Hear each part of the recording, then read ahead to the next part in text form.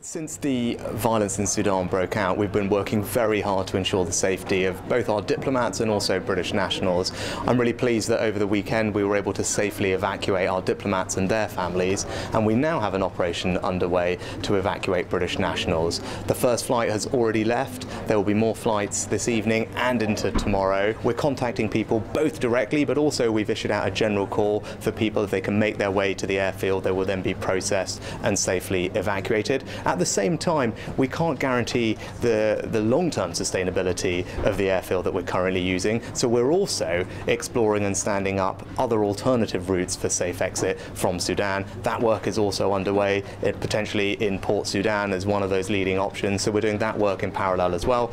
But rest assured, we're in contact with everybody. The airfield is now working, flights are taking off, British nationals have already left, and we will keep getting as many of them as we can on the planes as we go forward. What we are also doing is working together with international partners to try and bring about a more sustained ceasefire and hopefully a return to civilian government in Sudan. That's the best solution to avoid more humanitarian impact. That work is also ongoing. One of the things that this crisis centre brings together is all aspects of our response to Sudan. It's right that we focus on that as well.